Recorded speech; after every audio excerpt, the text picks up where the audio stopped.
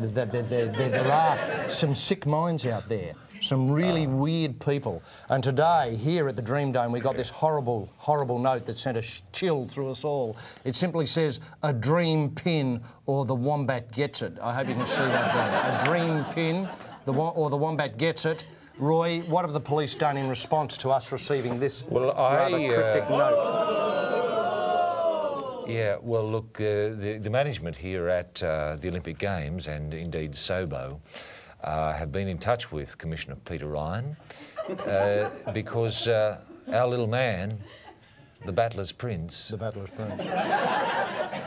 He's been stolen. Kidnapped, I think. Or wombat-napped. He's been kidnapped. So the police are doing all they can, and we'll be keeping you abreast of... I mean, if we learn of something, unlike NBC, you'll find out about it immediately.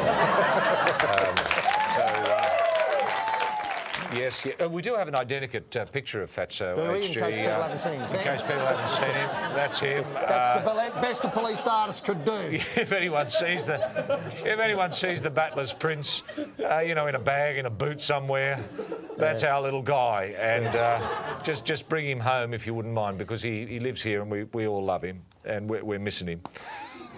What's the most unusual thing you've seen?